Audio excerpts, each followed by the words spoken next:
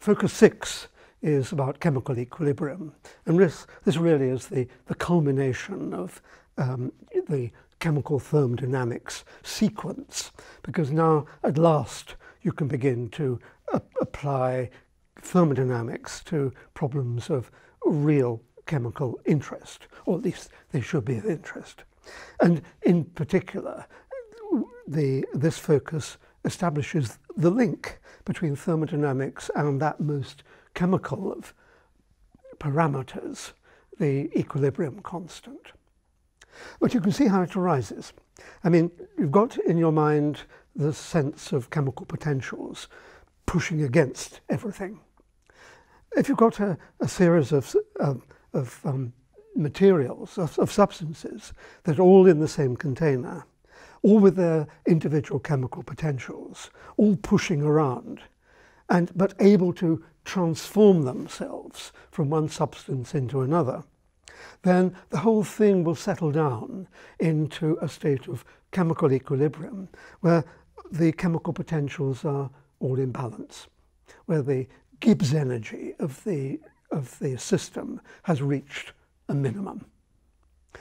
So this focus begins by establishing the link between the equilibrium constant and the Gibbs energy of the system, specifically a relation between the standard reaction Gibbs energy and the equilibrium constant for whatever reaction it is that you're talking about.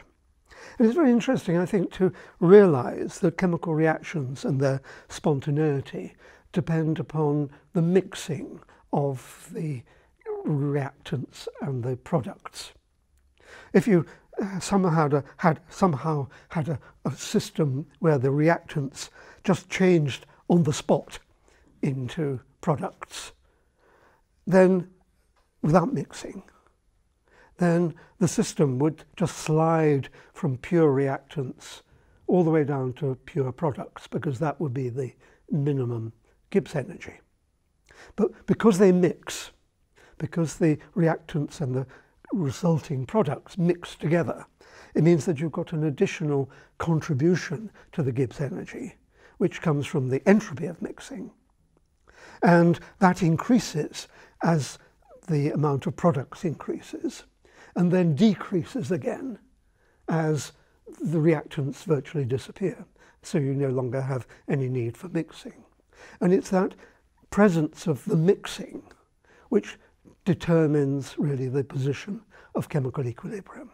So the calculation that you should have in mind when you're establishing the link between K and delta G standard is the fact that you're taking into account all sorts of contributions, one of the most important of which is the mixing of the reactants and the products.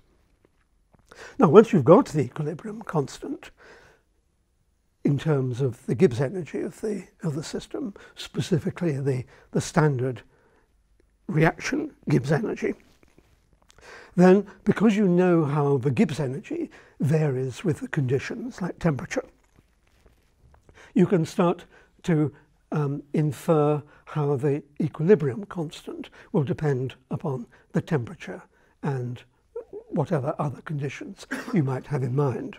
I mean, surprising things happen then, because the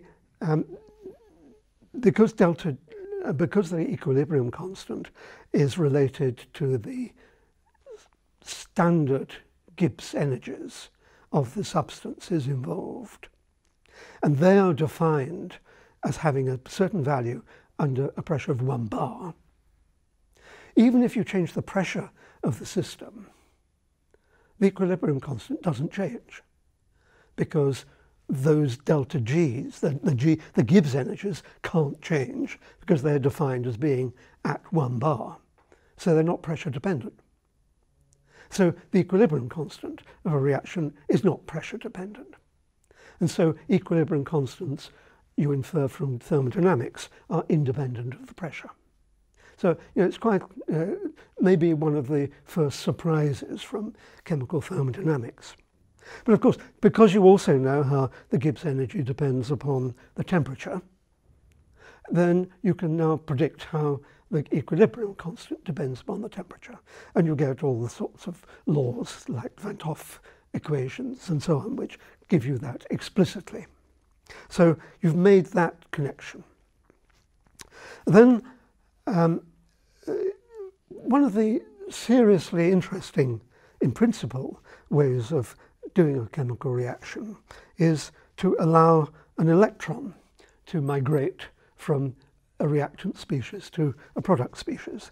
That is, to think of electron transfer processes, and in particular redox processes going on in solution. And so you can now start to make measurements of the thermodynamic properties of a system by making electrical measurements.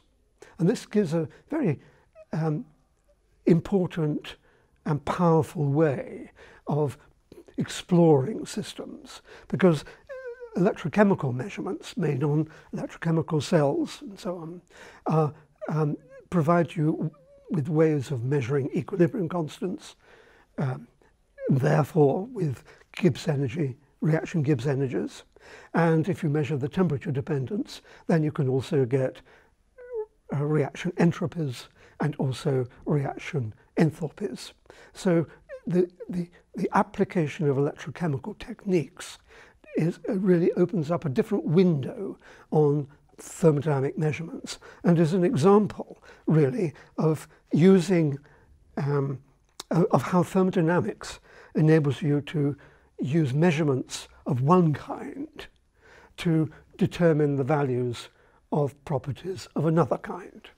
Now you're using measurements of electric potential difference to measure calorimetric properties. And I think realizing that you're doing that adds some interest to chemical thermodynamics and so on.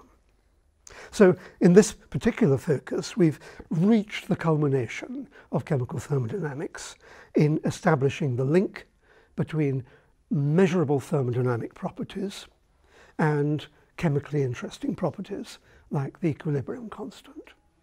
And we've used thermodynamics to explore how both those properties, the types of property, vary with the conditions. And we've seen that we have also opened up a door through chemical thermodynamics to the application of electrochemical techniques to the determination of thermodynamic and, in general, thermal properties.